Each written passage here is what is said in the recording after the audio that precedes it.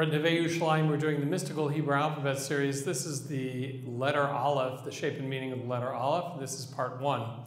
In the Hebrew Alphabet series, we have a code, and we believe that this is the only language that is God-given. The alphabet is God-given. I teach this class on college campuses, and the reason I do is because there's a very large percentage of Jews out there that believe that the Torah is man-made mythology, and therefore the people in the Torah never really lived and the events never took place. We believe that God gave Torah to the Jewish people on Mount Sinai, and one of the ways to figure that out is to look at the Torah deeply in its original language. The Torah is not that deep in translation. Anytime you translate a text, you distort it. But we believe that if you look at the original Hebrew, when God gave the Hebrew alphabet, he gave it as a coding system. Every letter has a meaning. The shape of the letter has a meaning. The mathematical value called the gematria of the letter has a meaning. And therefore, every word in the Torah not only has a dictionary definition, but on a deeper level, every word in the Torah is the sum total of the meanings of its letters in that particular order. And there's no other text you can do this with. You can't do this with the New Testament. You can't do this with the Quran. We believe all those other texts are man-made. So we're going to start very simply with the first letter of the Hebrew alphabet. I gave you a chart with the names of the letters on the outside. The middle column of this chart is the kosher column. The right-hand column is the way letters are printed in a textbook. We're going to ignore that. That does not have meaning, but just the middle column of each set there.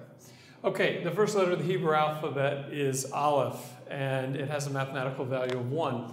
Anytime you see oneness in Judaism, all onenesses always allude to the infinite oneness, infinite perfection of God. Now, you can't say that Aleph is a godly letter because you can't represent God with shapes. That would be idolatrous. So there must be some sort of hint to some godly meaning in the letter Aleph, and that's what we're going to be trying to look at. What did God do when he wants to represent his oneness? Why did he use such a complex X-like pattern? Why didn't he use a simpler shape, a more unified shape to represent his oneness? So that's what we're going to be headed for this morning. And what we're going to do is we're going to look for hints to godliness in the letter Aleph. And the first hint is that Aleph is the only silent letter of the alphabet. Every other letter of Hebrew has a sound associated with it, including the letter ayin. In modern Hebrew, they decided to make ayin, they decided to make it silent because it's a guttural, it's too hard to pronounce. But in the Torah, ayin actually has a sound, and it's not a silent letter. Aleph is the only silent letter. Why? Because just like God didn't give himself a physical expression out into the world, he doesn't assign a physical sound to the letter that represents his oneness. There are other messages in the letter Aleph. Aleph itself as a verb, to Aleph something in Hebrew means to educate. That's why Aleph is the root of the modern Hebrew word ulpan, a place where you go to learn something intensively.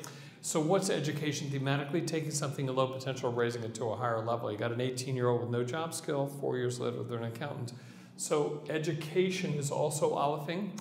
Aleph is also used in a context to take oneness to a higher level, because you look in the alphabet, you have your ones places, you have your tens places, you have your hundreds. When you get to oneness in the next system up, you get to thousands. And the word Aleph is the same word as Aleph. It's oneness lifted up to a higher level. Also, Alephing in the Torah is used to refer to somebody who raises himself up and takes himself to a higher level. And that's the Hebrew word aloof. Thank you. The Hebrew word aloof is the leader of a nation or a leader of a tribe, like we speak of Alufei Edom, the leaders of the nation of Edom in the Torah. So Alephing is always taking something in low potential and raising it to a higher level. Okay, so far so good. So why use this complex X-like pattern? So if you look at your chart for the kosher Aleph, not the one I wrote on the board, but if you look at a Torah-shaped Aleph, you'll see it's really a combination of 3 letters. A kosher Aleph in the Torah is an upper yud, a lower yud, and a slanted vav. So the question is why? Why did Hashem take 3 letters put them together in a complex pattern like this and say, okay, this is going to represent my oneness on some sort of level. So why is that? So for that, we need to know the meaning of life according to Judaism in 90 seconds or less, okay? The meaning of life according to Judaism is you are a soul. That's the essential you. You have a body on loan. The combination's good for 80, 90, or 100 years. Who knows, you know, to 120. And then the combination doesn't work anymore. You can't say that you are the cells of your body per se, because the cells of your body are constantly replacing themselves. You don't have the same cells you had a few years ago, right? They taught you that in high school biology. So when you're born, you're this big. By the time you hit your teens, you're this big. You're at least 4 or 5 bodies later. So all those cells are constantly replacing themselves. What your sense of self really is spiritually beyond the limits of the cells of your body. So we really believe the central you is a soul, the body's alone, that combination is called you. The meaning of life according to Judaism is to take that combination and make decisions which connect you back to God. It leads to 2 very easy but very simple definitions. According to Judaism, the definition of good are those decisions you make which connect you back to God, and the definition of evil are those decisions you make which distance you from God. And notice that the definition of good, connection, and the definition of evil, distance, have nothing to do with what you like. Meaning, good is that which connects you even if you hate it. Evil is that which distances you even if you love it. Okay? So fine. So based on the definition of good and evil, let's play make pretend. What if you could go back in time pre-day 1 of creation? What if you can go back in time before there was a Big Bang, before there was a universe, before there was time, matter, space, and energy, before there was reality? If you could go back pre-everything, according to Judaism, what was there? What would you say? Like before anything. Before energy, before matter, before time, before whatever. Pretend you could go back pre-everything. Pre-creation. God, right. According to Judaism, there's the infinite oneness and perfection of God. Why? Because according to Judaism, God always is. In other words, there is no before or after. A universe isn't always an is. A universe has to have a source. So time, matter, space, and energy have a source. God doesn't have a source. God just is. So listen carefully. According to Judaism, God is the only thing that really is. Meaning God is the only thing whose existence isn't dependent on anything.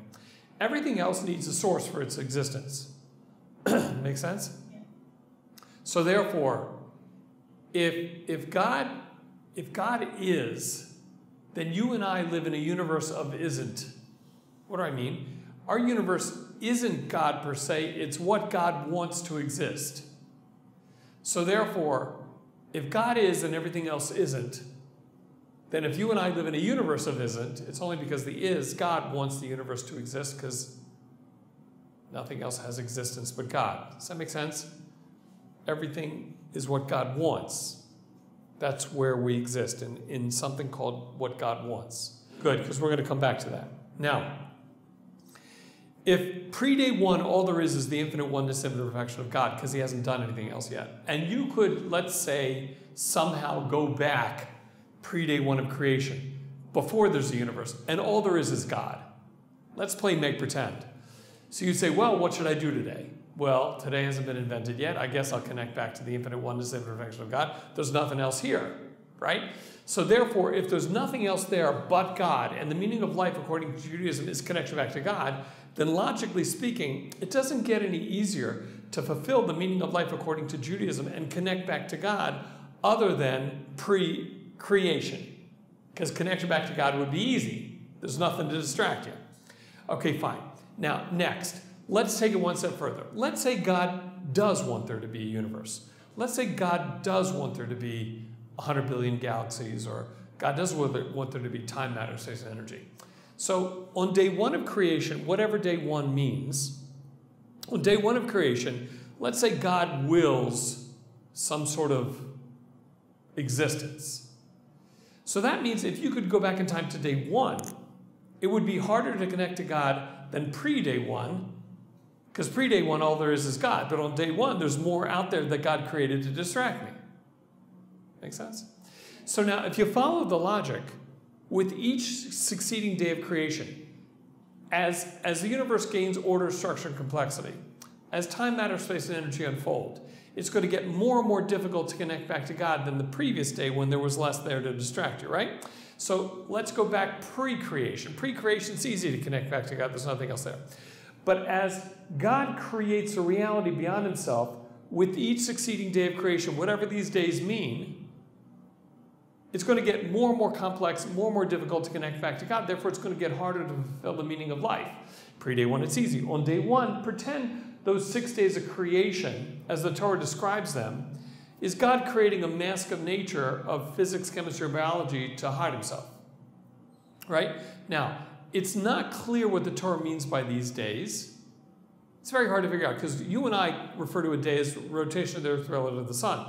But the sun, the sky, the stars, everything isn't created till day 4. So it's not clear what we're talking about. But I think what I want you to do is re-look at the first 6 days of creation as God creating a mask of nature, which gets more and more ordered, more and more structure, more and more complex, and makes it harder and harder to connect back to it. Pre-day one, it's easy. On day 1, it's a little harder. On day 2, it's harder to connect back to God than day 1. Day 3 is harder than day 2. Day 4 is harder than day 3. By the time the Torah describes day 6, human beings are put on the other side of day 6, and we're told the meaning of life is connection back to God. But now, the mask of nature he hides behind is so thick, you can go through your entire life an atheist and say, connection back to who? I don't know if God exists. I don't know if Torah is true. I don't know if I have a soul. I do know I got to go to work. I got to pay my bills. But God's spirituality, Torah, who knows? That's how thick the mask of nature got over the first 6 days. So let's think about this for a second. If the whole purpose of creation was connection back to God, the act of creation over this first 6 days made it more and more difficult to do that, which is another way of saying that the purpose of creation and the act of creation were opposites. And if you and I can figure out that the purpose of creation and the act of creation were opposites in under 3 minutes, why couldn't God figure that out? And the answer is he could. So why did he do that? Why did he make the whole purpose of creation connection back to him and the act of creation make it more and more difficult to do that? And the answer goes back to when I was in the 5th grade. Now, what human beings understood before I was in the 5th grade, I don't know, but I figured it out, because what we used to do, and you would never do this, but what I used to do, what we used to do, I can only blame myself, we used to take paper clips and bend them and then hook them to rubber bands and take aim at the head of the kid sitting next to us. And, you know, the only time you could shoot that kid in the head with your paper clip or put it down is when the teacher was out of the room. Because when the teacher was standing in front of your desk, you never touched a rubber band and paper clip, you didn't want to get in trouble. That's exactly what God's doing. The only way to generate human free will is for God to pretend to be out of the room. That's the point where your free will begins. So therefore, what we're doing is we're re-looking at the first 6 days of creation as if God is creating a mask of physics, chemistry, and biology just thick enough. So maybe God's in the room right now, maybe he's not. Maybe science can explain everything, maybe they can't. Maybe the universe is one big random accident. What a coincidence, aren't we lucky? Maybe they're wrong. So the point where maybe God exists, maybe he doesn't, that's where your free will begins. No free will, no relationship. If God created you to have a relationship with him, he's got to go into hiding, so maybe he exists, maybe he doesn't, to give you free will. Think about it for a second. God's so infinitely, overwhelmingly perfect, and so infinitely, overwhelmingly pleasurable, that if he were to take the mask he hides behind to give you free will, and let's say he were to decide to rip that mask apart for 30 seconds, appear in front of you and say, hey, guess what? I really do exist. So now what are you going to do? Be an atheist? I mean, like, you know, you would just grab on. You wouldn't be able to let go. You'd be like a robot or a zombie. God doesn't want a nation of robots and zombies, and therefore he has to go into hiding behind the mask of nature. So to give you free will, no relationship. I often tell my students at Neve that if the day before you get married, if I were to take your fiance, and by using a combination of hypnosis and chemicals, I were to brainwash this guy into loving and adoring you, so much so that he marries you and he follows you around the apartment all day like a lovesick puppy. You don't want to go to work because he can't stand the thought from being away from you for 8 hours. So for the first few hours of marriage, you'd love it. Then you'd throw him off the building. You don't have a husband, you got a robot. You can't be married to a robot. What makes a relationship meaningful is his ability to walk away and his decision not to. It's the same for Judaism. What makes a relationship with God meaningful is your ability to walk away or deny his existence, or at least deny his presence, and your decision not to. Your job is to say, listen, God, I know you're up there. The mask of nature doesn't fool me. I want a relationship. But you also have to be able to say, free will requires you to say, oh, come on, there's no such thing as God. Religion's a bunch of superstition made up by primitive people to explain things that scared them. I don't believe in any of this. I'm an atheist. I'm out of here. And you can walk away. That's free will. No free will, no relationship. Clear? That's the reason the first 6 days are creating that thickness. Enough hiding so maybe God exists, maybe he doesn't. And that's such a fundamental accident. That, by the way, is why when you look at the last 4,000 years of Jewish history, you'll see God does not like doing miracles that destroy the laws of nature. In the last 4,000 years, it's very rare. Splitting the sea, very rare. 10 plagues in Egypt, very rare. I mean, because he destroys the free will of that generation of Jews who are standing there thinking, oh, well, there goes atheism out the window. What am I going to do? Deny God's existence? So it forces people into a relationship. God doesn't want to force into a relationship. Okay? And this in Jewish mysticism is the deeper meaning of the Hebrew letter Vav. The Hebrew letter Vav is the 6th letter of the Hebrew alphabet. And whenever you see 6s, you always think physical completion. 6 always represents physical completion. It's the mask of nature which hides God. In other words, take any three-dimensional object which is a part of the mask of nature which hides God. Like this plastic eraser. Any three-dimensional object which is a part of the mask of nature which hides God always has 6 expressions to it, right? It's got up, down, or 2, east, west, north, south, or another 4. That's that 6ness of the mask of nature, so that maybe God exists, maybe he doesn't, maybe he's in the room right now, maybe he's not. In other words, what we're trying to do is explain, if God wants to go into hiding, why did he create 6 of these days, whatever these days mean? God's outside of time. 6 days are a joke. He could have done everything in the first instant of the first day. Time doesn't mean anything.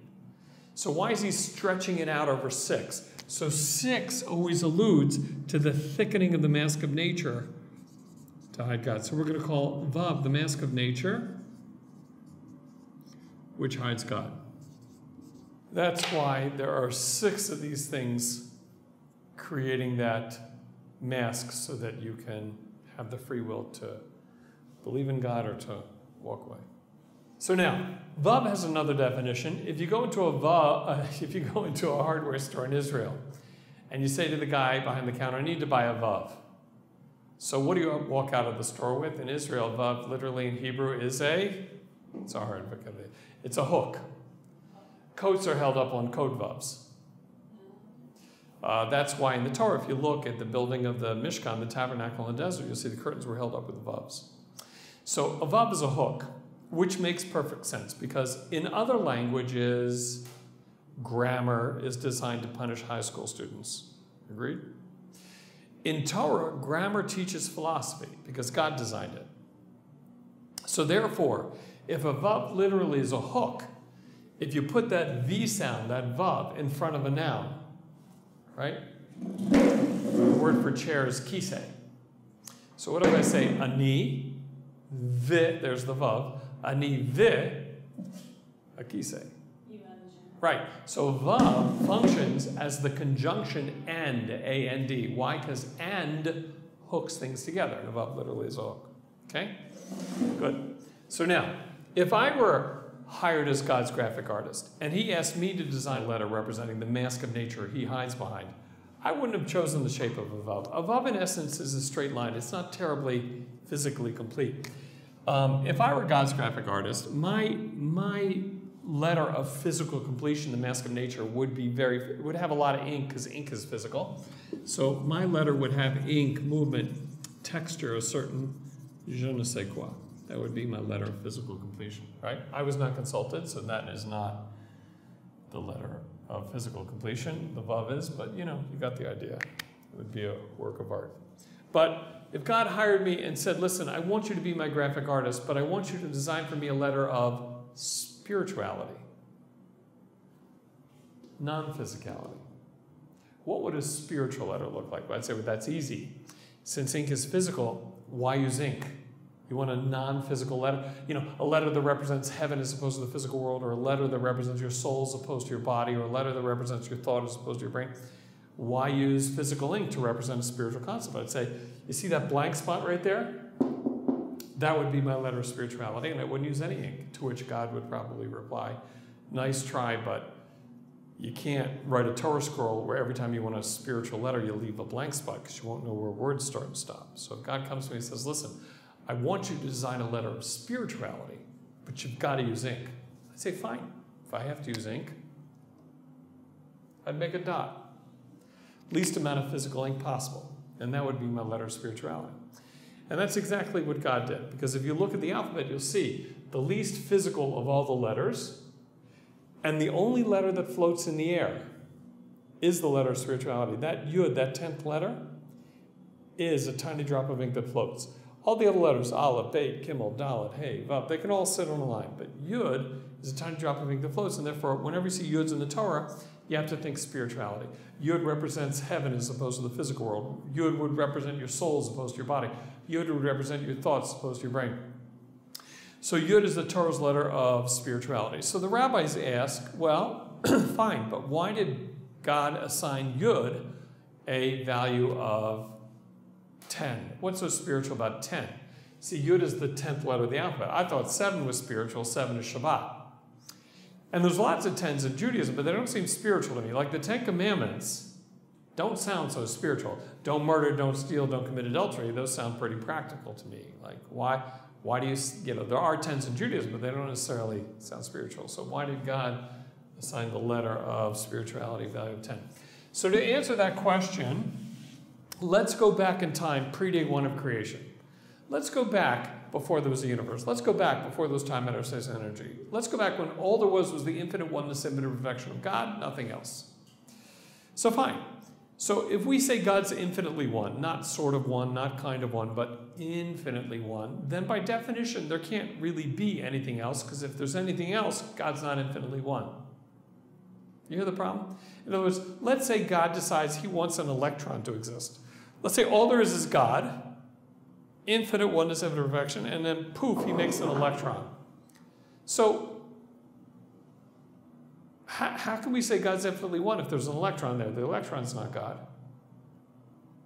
So why doesn't creation of a reality called our universe, or whatever it is, with billions of galaxies, each galaxy billions of stars, why doesn't any creation violate God's infinite oneness?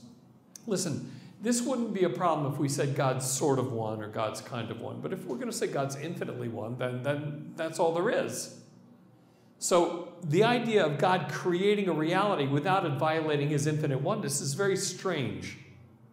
So it's not my question. It goes way back in Jewish philosophy.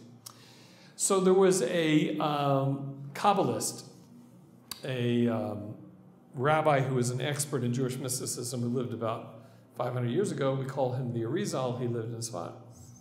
And he tries to answer the question with a two-step metaphor. And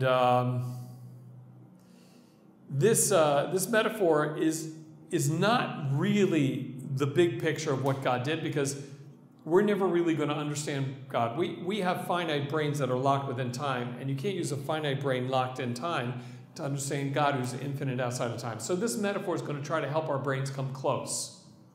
So his metaphor is two steps. It's actually very simple. The first step is negative, second step is positive. And he says if you try to understand this metaphor, it tries to answer how God's creating reality beyond himself without violating his infinite oneness, okay? So I'll do the metaphor for you. Listen carefully. See if you can spot where the metaphor fails, because, again, it really can't be what God is doing, because we can't understand God, okay? Here we go. In step 1 of the metaphor, God is so infinitely, overwhelmingly, intensely one that nothing else could possibly exist, because he's too, T-O-O, one-ish for anything else to exist. That's the problem. God's so intensely one, nothing else could possibly exist. So in step 1 of the metaphor, what he does is, metaphorically speaking, he pulls himself back and creates a space. Okay? Now this space has a long name. This space is called a space where God is out of the way enough to allow for the possibility for something else to exist. Notice, nothing else exists. Step 1 is God making it possible, because he's so infinitely, overwhelmingly, intensely one, nothing else could exist. So by pulling himself back and creating a space where he's out of the way enough to allow for the possibility for something else to exist, he makes reality possible.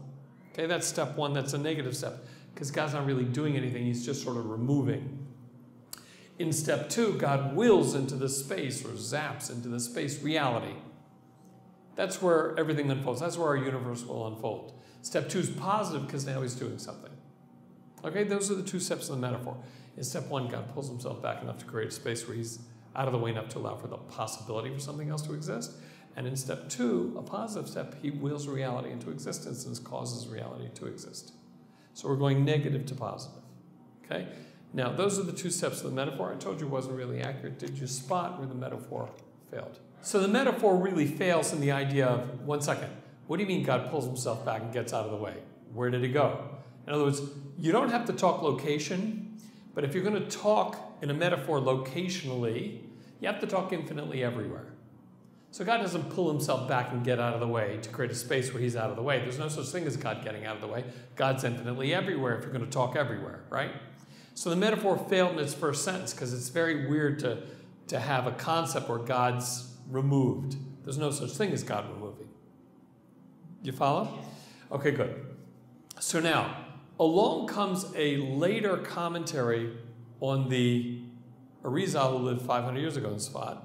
This rabbi was also a Kabbalist, but he lived a couple hundred years ago. His name is Rav Chaim from the town of Volozhin, and he rewords the Arizal's metaphor to make it easier on your brain. In other words, this later rabbi says, listen, what he's trying to say is hard on your brain, but I'll say the same thing he says, but I'll say it in a way that's easier on your brain. You'll get less headaches, okay? So listen to how he rephrases it. Remember, he's saying the same thing. So this later rabbi says, instead of saying in step 1, God pulled himself back to create a space where he was out of the way enough to allow for the possibility for something else to exist, he says simply, why don't you say in step 1, God hid himself enough to allow for the possibility for something else to exist? So step 1 is negative because God's going into hiding. And then you don't have to think of God going anywhere. It's just step 1 is God hid himself enough to allow for the possibility for something else to exist. And in step 2, he wills reality into existence. So we're still going negative to positive, but we don't have to use metaphorically him getting out of the way. You follow? Yeah. So if you understand those 2 steps of the metaphor, you now understand where Judaism and science go their separate ways, because a lot of people think that Torah and science are not compatible, and the truth is Torah and science are very compatible. The problem where we have a fundamental disagreement with science is in that 2-step metaphor, where step 1 was negative, step 2 is positive, right? This 2-step metaphor, by the way, explains why we Jews have such a weird way of tracking time. Because remember, we went negative to positive, correct? So if you lived thousands of years ago and you needed to change from one day to the next, you know, nowadays we call the first day of the week Sunday, the second day Monday, the third day Tuesday, and so on and so on. So let's say you wanted to transition from Monday to Tuesday in your civilization, but there weren't any clocks yet. Let's say there were sundials, but that's it. Thousands of years ago. So when would you decide to stop calling Monday Monday and start calling it Tuesday? So 2 methods would work. Sunrise. The sky gets light, it's a new day. That would make sense because people would go off to work on a new day. So you'd say Monday ends when the sky gets light the next morning. Nowadays we don't do that, but that would make sense.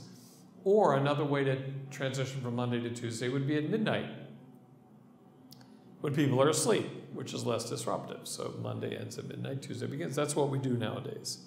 So you can really track midnight if you can figure out when noon is, because noon is when the sun's directly overhead. If you divide the day into equal segments, you just make midnight the reverse of whatever noon is. Make sense? So you could use noon, you could use midnight, or you could use dawn as transition from days to days. So we Jews have historically always started our day when the sun goes down, which is very weird. Why would Monday become Tuesday at sundown on Monday? You ever thought about that? It would make sense to transition by day, one day to the next at midnight or at dawn, but not sundown. You know, if you were an Orthodox Jewish lawyer on Wall Street, and it's Monday afternoon at 1 o'clock, and it's December 20th, and you know the sun goes down, let's say at, 4:15 in the afternoon in December in Manhattan. The sun goes down very early. So at 1 o'clock in the afternoon, your boss says, I need a report on my desk by 5 tonight. You say, oh, you want it by tomorrow. And he said, no, that's not what I said. I said I want it by 5 o'clock today. You say, well, the sun goes down at 4:15. 5 o'clock is actually Tuesday. He'll look at you like you're crazy. But according to Judaism, that's true. Our day ends at sundown. That's why Shabbat starts at sundown. You follow? Yeah. It's very strange. But when you think about it for a second, it's exactly what the metaphor is saying. Because in step 1, God goes into hiding. That metaphorically would be darkness, correct? Step 1 is darkness. Step 2, willing reality into existence, which is positive, would be light. Light always represents Hashem's will. So we're going hiding to light, hiding to light. That's why every day of creation is there was evening, there was morning one day. There was evening, there was morning the second day. So you see why we're starting our day in step 1 of the metaphor when everything's hidden. Whereas the other nations don't do that. Do you follow? Yeah. Okay, so let's take Judaism and science going their separate ways. Let's take the plastic chair, okay? And let's say I'm speaking to a secular scientist. So I say, Mr. Secular Scientist, where do the carbons, hydrogens, oxygens, and nitrogens of the plastic come from? So we'll say, well, to be honest, atoms like this come from early star formations, which come from early galaxy formations, which come from, back to a Big Bang 13.8 billion years ago. So then you say to him, okay, I'm curious, where did that Big Bang come from? So if he's honest, as a secular scientist, he can say, we don't know. We're not sure. Working on theories, very hard to figure out. That's an honest answer. What he shouldn't tell you is, it wasn't God. There's no such thing as God. Because science is really, when you boil down to the simplest ideas of science, science is really based on extrapolation and interpretation of things you can measure. Science is really built on things you can measure. And pre-creation, pre-universe, pre-time, matter, space, energy, pre-physics, it's very hard to measure things before there were measurements. So when you say, well, where did creation come from? He can't measure whether it was God or not. That's not a scientific question. It might be a theological question, but it's not a scientific question. So if he's honest, he has to say, we don't know where creation comes from. We think it's a Big Bang, maybe it was God, maybe it wasn't, we don't know. We don't know is an honest answer for science, but don't let a scientist start telling you whether or not it was God, because he has no way to determine that. You follow? But when he looks at the chair, he says wherever the creation came from, when creation forms and galaxies explode into existence and stars form, eventually you'll get carbons, hydrogens, oxygens, nitrogens, which you can use to make into the plastic of this chair. And therefore, according to him, the chair has an existence in and of itself. According to Judaism, nothing has an existence in and of itself except for God. God is the only thing that really exists. Remember we said at the start of the class, God is, everything else isn't? Meaning God is the only thing that exists without a source. Everything else needs a source. So according to Judaism, the chair needs a source. The only thing that exists in and of itself is God. Everything else has to have a cause. So therefore, if you could go to a store, I'm making this up, and buy spiritual glasses, which allow you to see spiritual things. Pretend you could put on glasses which allow you to see a spiritual reality beyond the physical world. So you'd put on the spiritual glasses and say, hey, guess what? I thought the atoms, molecules, electrons of the chair had an existence in and of themselves. That's what the scientists told me. But now that I put on my spiritual glasses and I take another look, I see that every atom, molecule, and electron and all their interactions are constantly being beamed into existence by an infinitely one, infinitely perfect source up there. But without the glasses, you can't see the beams. Meaning, according to Judaism, the chair has to be coming from something. It doesn't exist in and of itself. Nothing exists in and of itself. You know what it's like? You know when you go to the, movies and you see an actor walk across the screen and you say to yourself, oh, come on, there's no one walking across the screen. That's silly. The screen's just a white piece of material.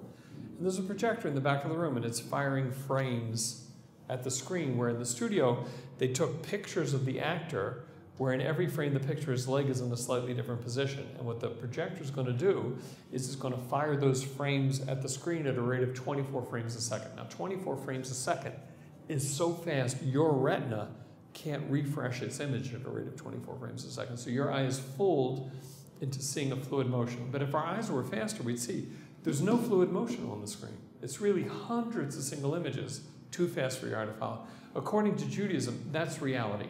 The reason why you and I see a constant image of each other is because we're being recreated so fast, so many times per instant, we look like we're constantly here. That is true for you, it's true for me, it's true for the chair, it's true for the rest of the universe. According to Judaism, creation's not 13.8 billion years ago. According to Judaism, creation's every single instant. Creation, according to the Torah, is constant.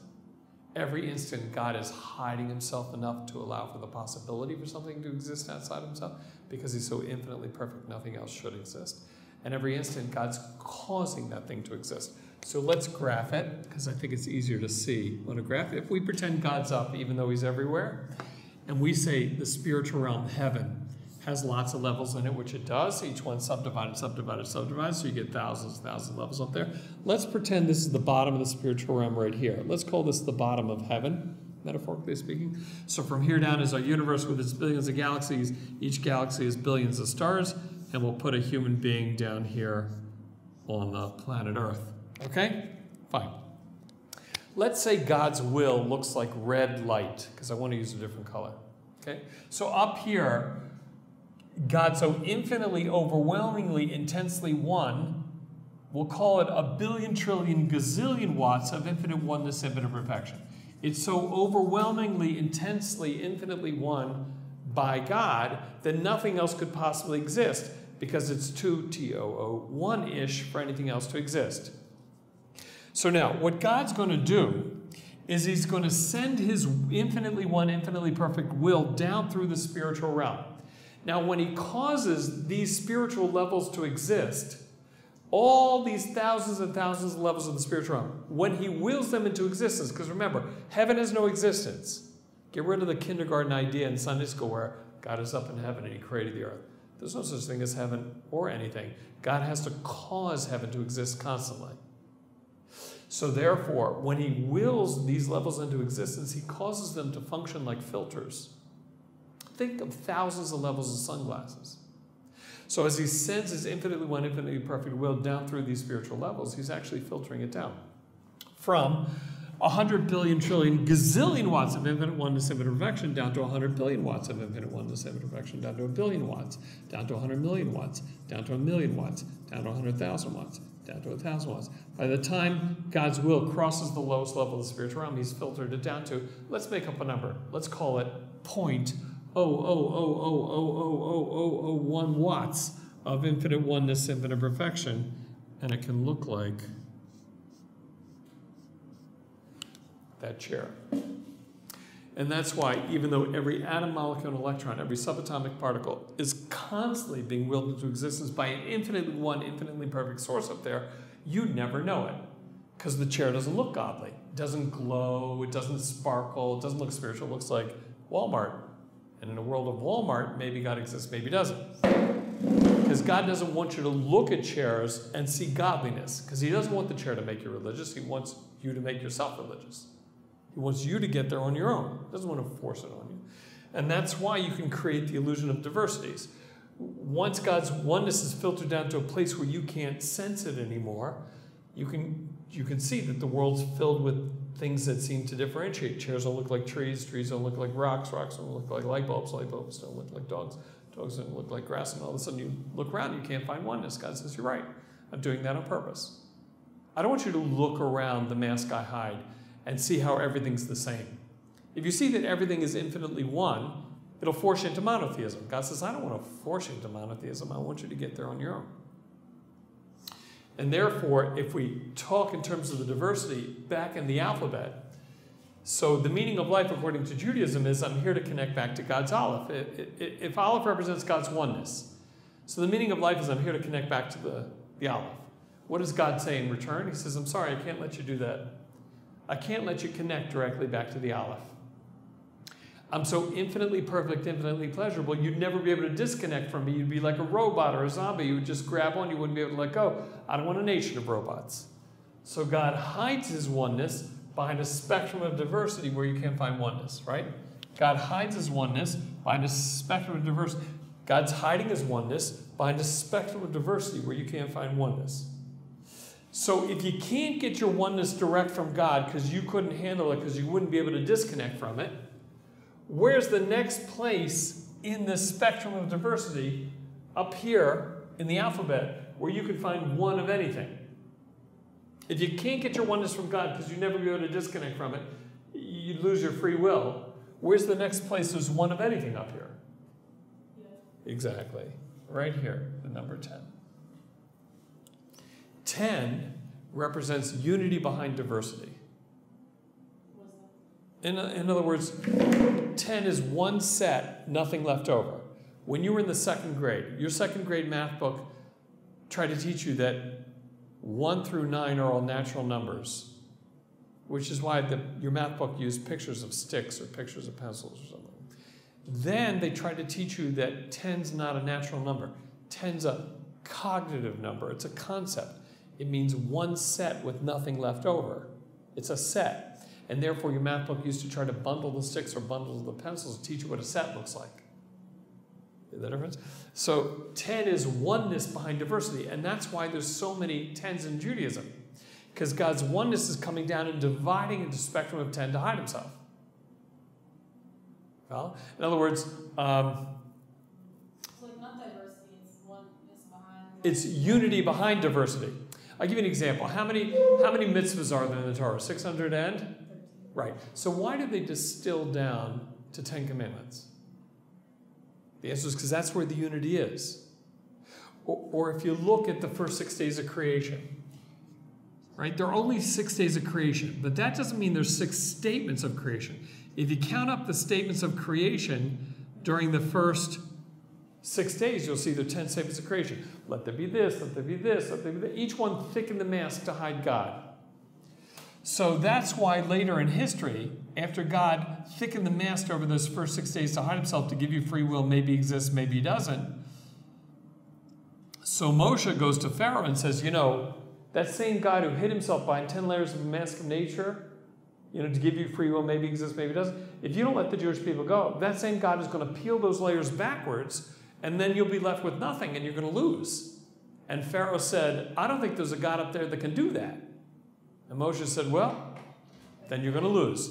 And that's exactly what happened, right? Because if you look at the first 6 days of creation where God thickened the mask, you can line them up to the 10 plagues in Egypt where God thinned the mask to come out of hiding.